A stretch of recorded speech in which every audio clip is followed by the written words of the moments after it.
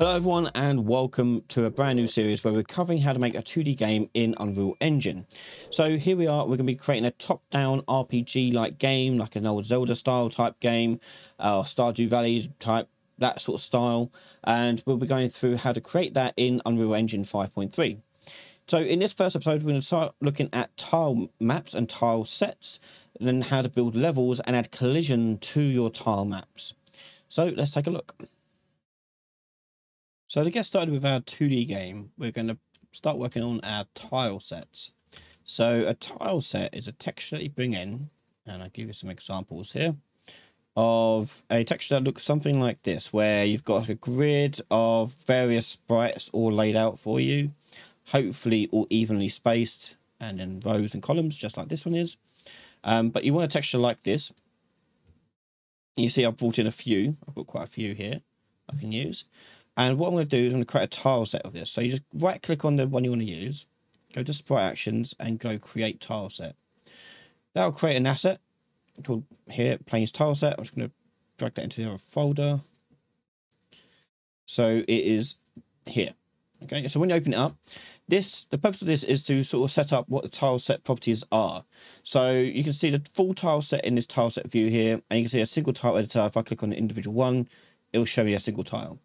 Now, by default, the tile size it's going to give you is 32 by 32. Now, I know this texture here is 16 by 16 because that's where the source told me it was. And also I can tell by clicking on this, there's 4 in here, so which means there's half the size. So I'm going to change that to 16 by 16. And we can see here now that's looking a lot better with our tiles there. So what else we've got down here? We've got additional textures. These is where you place things like normal maps if you want one on top of your 2D images you want. Very unlikely that you ever use that though. Then border margin, per tile spacing, and drawing offset is all to handle the spacing of the grid tiles if they're not all flush like it is here. So for example, tile spacing here is like, if I do like 1, you'll see it spaces it across there. 10, moves it along a bit more, like that. Now, one thing you'll notice when you're using these textures, you'll notice that they come in a bit blurry. Yeah, and it's not obviously what we want. We want nice, sharp pixels, not this anti-aliased stuff.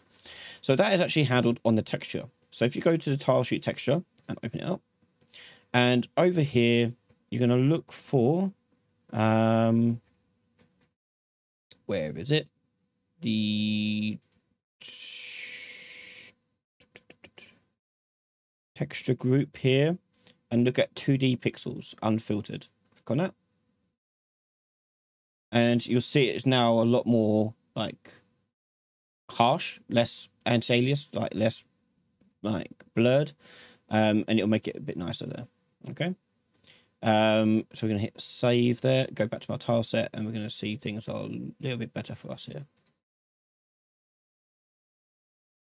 Okay, cool. So another thing that this is useful for is for adding collision on it.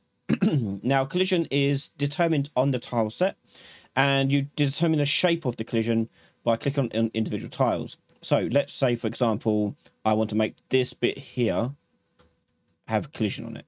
Okay, which probably would want to do anyway.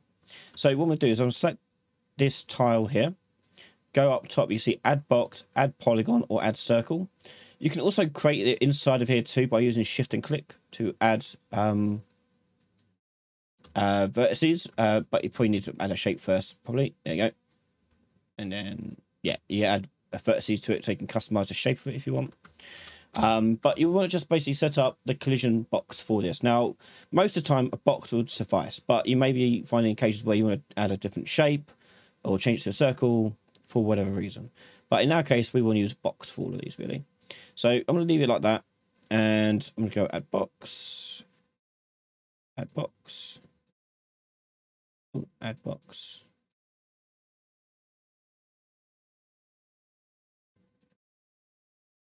Okay.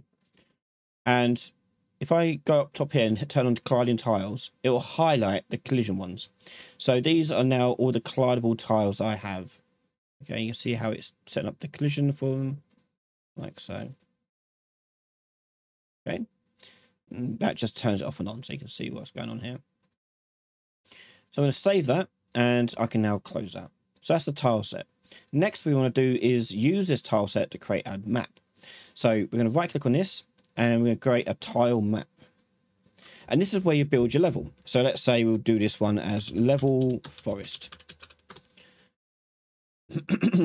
And in here, this is where you paint your map.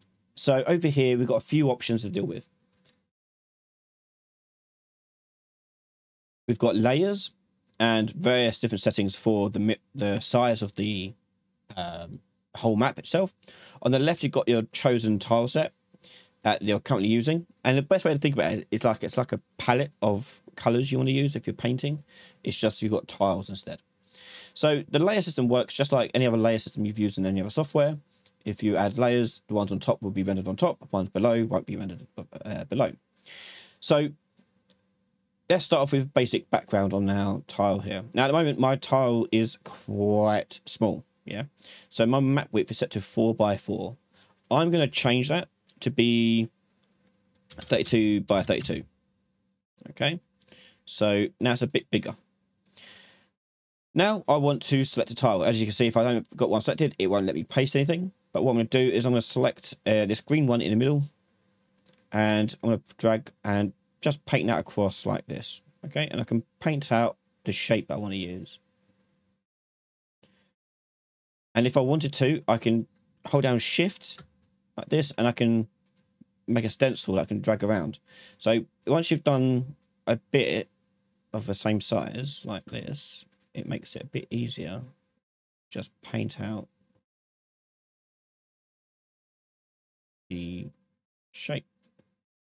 Okay, and then we can say it's my floor or my background layer. Okay, so that's got a layer on it, and we can see here it's got layer collide. So that means the collision that's been assigned to this, which it does have collision, this because I've made everything in this little box here have collision. Will have some sort of collision on it. The collision settings though is we can change over here the collision thickness override. So I can override the thickness of our collision, and I can tick it and change the value to whatever I want to be. So imagine if it's the 3D shape, it'll put a 50 by 50 square on that shape. Okay, so it basically extrudes it by 50, which is important if you're doing things like walking up on top of things. You want to make sure it's tall enough and not being obstructed by that sort of stuff. So when we add this onto it, we're going to make it so that will stop our movement on it. But yeah, so you can do collision overrides on here. You can also offset the overrides as well, like the actual position of it if you want, but that'll do for now. Next, we're going to go down. We've got tile width, tile done, pixels per unreal unit, 1 by 1. That's all fine. You've got materials, we'll leave that alone. And the rest of this is mostly useless. We want to keep this as it is. Okay, so that's one layer. But let's say I want to add another layer to it. Let's say I want to add these walls to it. I'm going to go up to my layers here, and we're going to create a new layer. Here it is. And you can rename them. So just right click, rename. And this will be my walls, for example. And in here, I can select a shape. So I can do a whole shape like this, and I can now paste that in there. Yeah, and if I wanted to, I can paste that in there, and you can see it overrides the previous layer, but it doesn't override the bottom layer because that's technically on a different layer, so therefore it doesn't cause any issues. So I can just paste that along there, no problem. Okay. We've also got these ones here too to do internal corners, so I can drag that out there like that. Click there.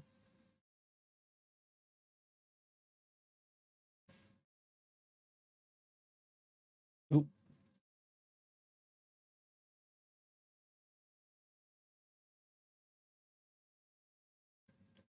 And do something funky like this.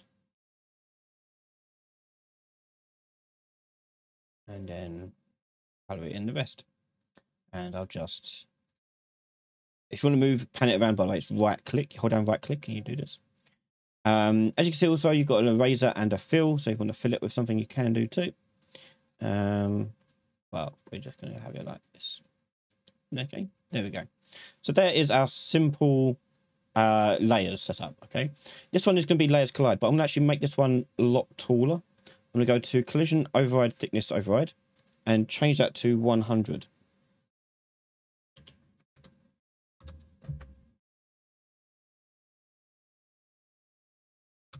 So that should be plenty tall enough to not cause any concerns.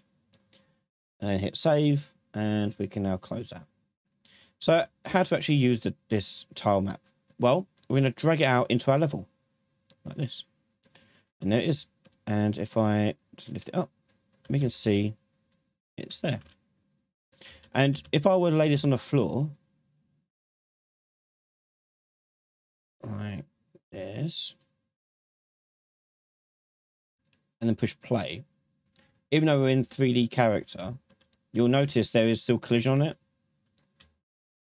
So I step up on it. And so that's 50. It's gone up by 50 because that's what we said the floor was. But these ones should be blocking me. Maybe they're just not high enough. Maybe make it higher. So we're going to edit the tile map. And I'm going to change the bottom layer actually to have no collision on it. We'll turn off collision overrides on that. And we'll say walls here will change to be 200. I think it goes in the middle as well. So it would be like, if you put 100, it'd be 50 at either side, which might be the issue that we're seeing there. So there you go. I can't walk through these walls now. They're stuck like that. And this thing can be scaled up, just like any other object in the game.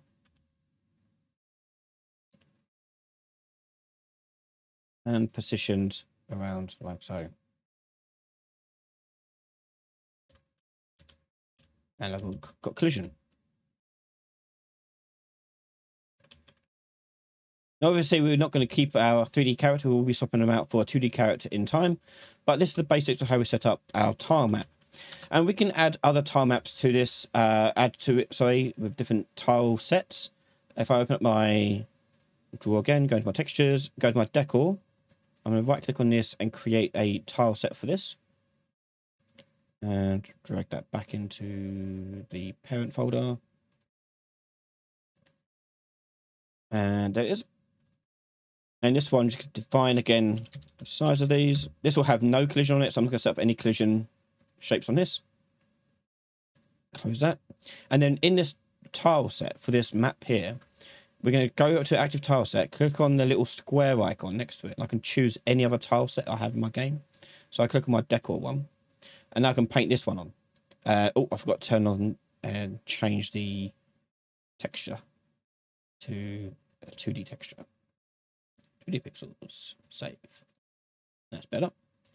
Yeah, so now I can paint on here where I want things to go. So I'm going to add some grass details. I can add some grass details like this.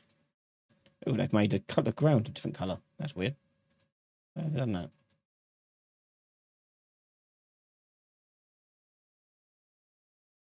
Oh, it's because I've used that as a floor, not that as a floor. Okay, I see what I've done. That's fine. We can easily fix that. So on the grass here, I'm just going to create a tile set of the grass. And put that into my parent. Move there. And in here, this is just one texture tile. So it's probably 16 by 16. Let's make sure that's right. Yep, 16 by 16. Change it to 2D. It doesn't really matter because it's just all green anyway, but that'll do. Yeah, that'll do there. If I go back to my forest level now, and I'm going to fill my layer 1 here with the actual grass I want to use. So I'm going to click on here, choose a grass tile set, fill that. Oh, I have the wrong thing used. Hold on.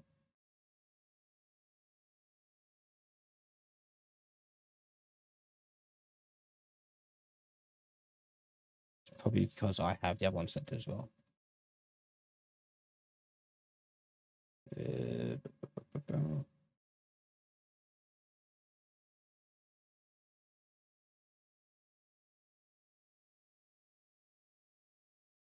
There we go. I think I have it selected. That was the problem. Yeah, so we can patch these holes here. If I go and put that on the right one, go to walls, click there, just put that in there. And yeah, so now I can go to my decor, And layer 1, you can even use different layers, especially for things like this rock here. So if I would paint this rock in, for example, it would cut a hole in it because it's not overlaying it. So you need to make another layer for this, and usually it's a good idea to put decor on a different layer. So do decor. And now I can paint it on there, it doesn't cause any issues. But yeah, that's all you do. You're just going to paint in your stuff wherever you want it to go. Put some flowers in. Little rocks.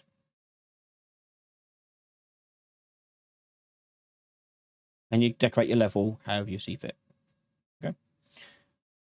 And there you go. And that's the basics of that. So as I said, it's pretty basic. We've just got our 3D character running around it. But what we're going to do in the next part is we're going to now swap out our 3D character for a 2D character and starting to talk a bit about PaperZD and talking about that plugin and how that works and how it can really benefit your 2D games development. So there you go. We can now make our own tile maps and tile sets to build our levels. But as I said, it kind of looks weird with having a 3D character run around it. So we need to swap that over to a 2D one.